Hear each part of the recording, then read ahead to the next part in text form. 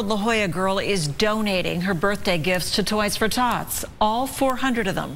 In tonight's Zevely Zone, Jeff's at Marine Corps Station Miramar for the very special delivery.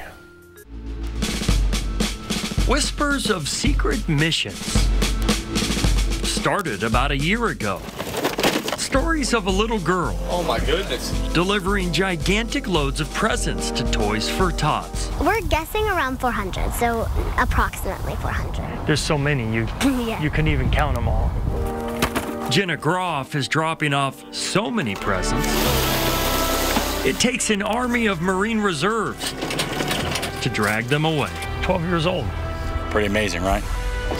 Marine Corps Reserve Station Miramar distributes 50,000 toys to children in need. She's going to make a huge difference this Christmas for a lot of kids out there. Jenna started these toy drives when she was in kindergarten. She was interested in helping to give back to kids who, aren't as fortunate as her. Her father, Billy, who served in the military himself, says his daughter spotted a Toys for Tots bin at a Toys R Us and wanted to help. You guys didn't prompt this at all. This came from her own heart. No, it came from her, straight from her.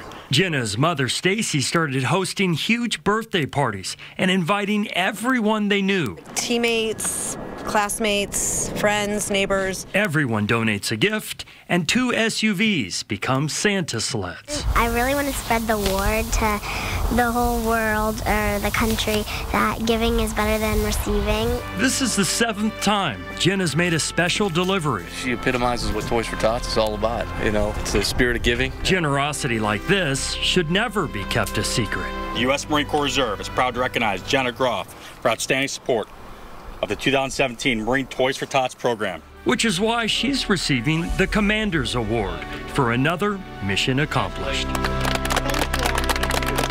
In the Zevely Zone, Jeff Zevely, CBS News 8. Well-deserved, a beautiful young woman inside and out. Learning what the holidays are really all about very early in life. Yeah, what a lovely example.